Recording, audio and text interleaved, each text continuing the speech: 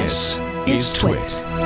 We have a couple. I want to go to the email bag. That's another way you can reach us. We'd love to get recordings, audio or video. Keep them under a minute so you can ask your questions that way. The email is askthetechguys@twit.tv. But we have already got some emails, and I have one from Lynn that I thought was quite good. She says, now that I'll be moving from LastPass to BitWarden, help me understand how something open source that everybody can get into to nose around is more secure than non-open source software. That's actually a really good question. But I want to take a step back because she's moving away from LastPass. So I want to talk a little bit about LastPass and then why BitWarden, which is a sponsor, and other open source software is actually safer, in my opinion, than closed source software, especially for cryptography and password management is kind of in that realm, because it's very easy to do crypto wrong.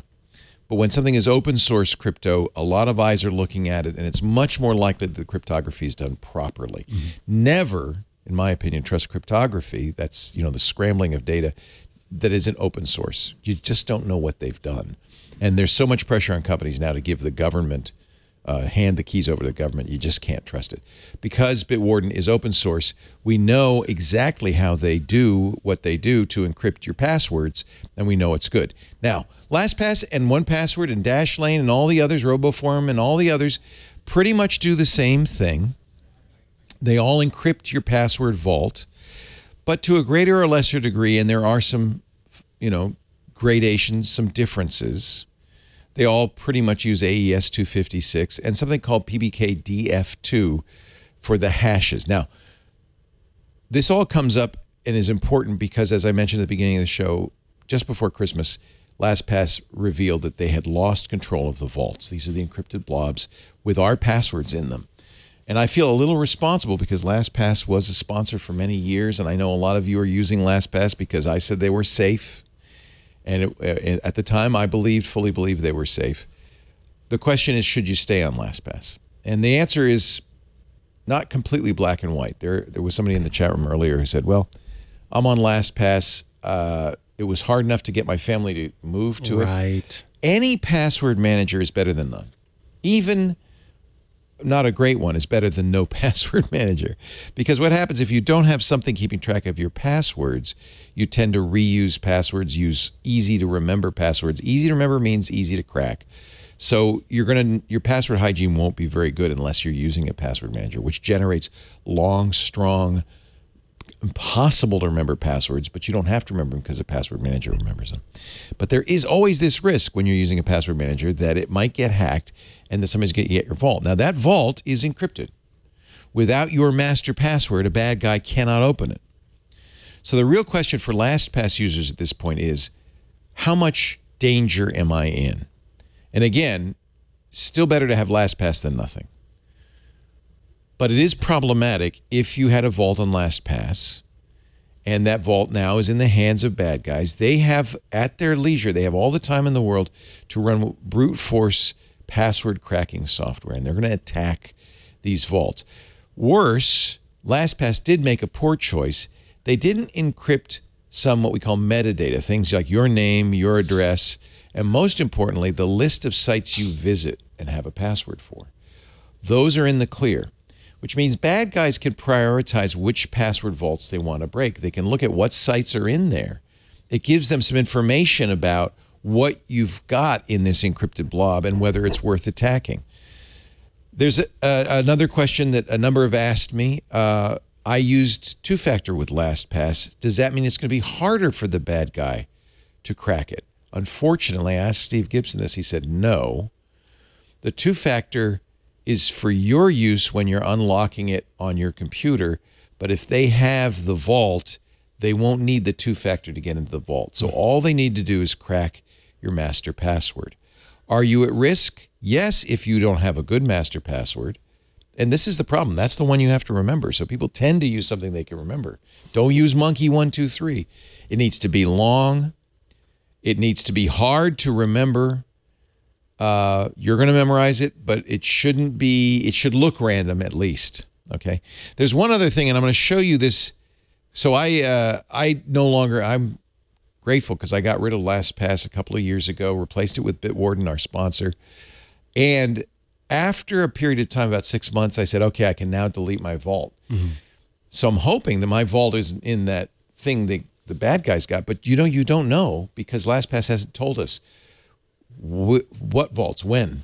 Are they vaults from a year ago? Or because they're back? They said that LastPass did say it was a backup. When was the backup done? Was it done last month? Was it done a year ago? If it was done 2 years ago, my vault's in it. And by the way, all my passwords, which I have not changed, are in it. So that is something to really be concerned about. If you're going to stay with LastPass, there is something I strongly recommend you do. I'm going to go into the LastPass interface right now. I've set up a dummy account. As I said, I no longer have a LastPass account, but I'm going to go into the account settings on LastPass, which is actually in the browser. And you see I have a few things set up here. But let's go into our account settings, and we're going to go to the advanced settings. Remember I mentioned there's two things going on with the encryption.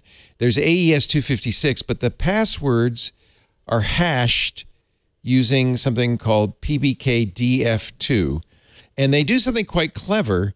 They run that hashing algorithm many, many times.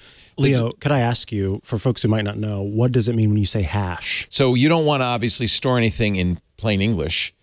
It's a form of encryption, and it's a one-way encryption. So one of the ways sites work when you enter in a password on a site is they don't need the password; they need the hash. That is a number that they created that if it and then they take your password that you entered, the text you entered, they hash it again, and if the hashes match, they know, oh, that's him. LastPass does the same thing. It doesn't actually have your master password, but it does have a hash of the master password. So the question is, how many iterations did they use when they made that hash? In early days of LastPass, it was 5,000. In modern, here we are 10 years later, the modern times, a GPU-based password cracker can burn through that quickly. 5,000 is not enough. A few years ago, LastPass, and you can see on my screen, went to 100,100 iterations. If your password vault has that number, you're good. If it had 5,000, you're even at a greater risk. So this is really important. Can you turn that up? You sure can. You can make it as high as you want. What's the disadvantage of it? The bigger it is, the slower it will be when you first log into your account, and especially problematic on a mobile device with its slower processor. But I think, as you said, OWASP says, what, 300,000 iterations? 3 times what LastPass is using. That's fine. Set it high. If you're going to keep using LastPass, set it high. The problem is, again, we don't know. Oh, I got to enter monkey 123. I like that they'll show how much it would cost a cracker to do this based on, the energy usage and things like that. This is OWASP? Yeah. And so at 4,300, or rather, depending on the generation scheme, it can cost $4,300 up to, as you have looked at, $1 million. You want it to cost a lot because the more, when they say cost, they really mean how much energy, how much time. The harder it is to get that vault, the less likely they're going to crack it. So turn up your iterations. If you're going to steal, actually, this is true on any password vault, but turn those up. They all use PBKDF2. Actually, one doesn't. Dashlane doesn't. They use another one that's actually probably better, but a little slower, called Argon 2. If you're going to keep using LastPass, at least turn that up. The problem is that's not going to change anything in your vault, that old vault, that backup vault that the bad guys now have. It's whatever it was set at the time. And I've heard from many people who said, I looked, and you know what? It's still 5,000. That means that backup is 5,000. That means you're at risk.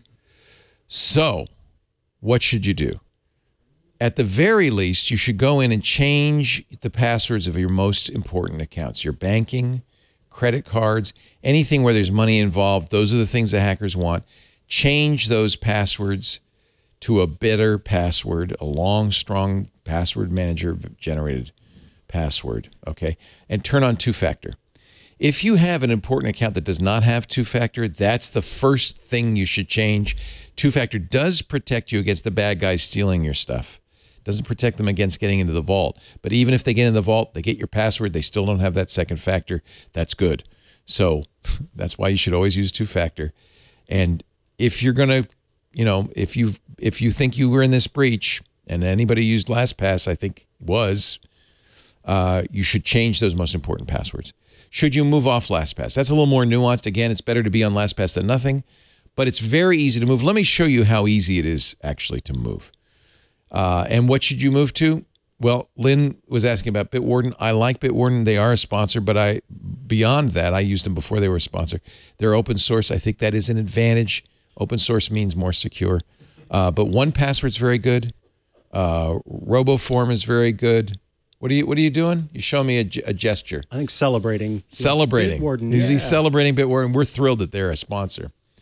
Because again, it's also a little bit on you. You got to use a good master password. You got to use 2-factor, and you got to make sure that those iterations are turned up. Here's my account, my LastPass account, and you see I have not only passwords in here, but as I've done with most password vaults, I have credit cards in there, and I have a driver's license. You might have a passport or social security numbers in there. All of that is really important. Can you export it? Yes. All password managers allow you to do this.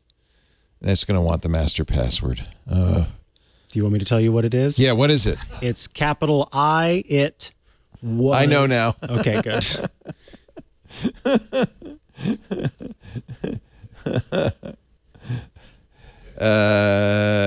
It's not an important password because it's not a real account. But we still probably shouldn't. My battery is running low. Well, we can't log you in. Your that means the show is over, right? When the battery dies. Let's see. I actually did this yesterday. I set up a whole thing. You know what they don't do that makes me mad? What's that? They don't have an option that I can show what I'm typing. Oh, right. That would be helpful. Yeah. That's, by the way, they do those dots in case somebody like Mikah is looking over your shoulder. But I need to see what I'm typing. Are you not a touch typer? I am, but I'm trying to do a show here. Don't forget the 0. 0. Let's see if this one works. Yeah, okay, I got it. Thank Boom. God. Boom. Boom. Now, I've downloaded it, and it's a CSV file. That stands for comma separated values. Let's open that up. This is not encrypted, okay? Let me say that again. This is not encrypted. So very importantly, you're going to delete this file as soon as you're done with it. As soon as you're done with it, because you see it has in here my password, monkey123. Monkey123. It's not real, kids. So that CSV, comma separated file, can be read in by almost any password manager I've seen, BitWarden, LastPass, whatever. You can import that in. Now, there is one thing to note. It did take everything except for I have a binary image in my notes. I have actually a picture of my driver's license in here. Did that come through? No.